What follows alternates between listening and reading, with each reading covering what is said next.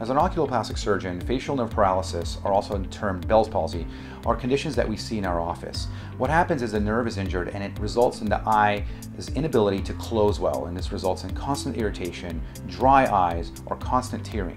You can see in this particular example, this patient had a very severe facial nerve palsy and she was unable to close her eye. And this is very uncomfortable for the patient. So with a series of reconstructive procedures, we were able to elevate that eyelid and allow for her to close her eye better.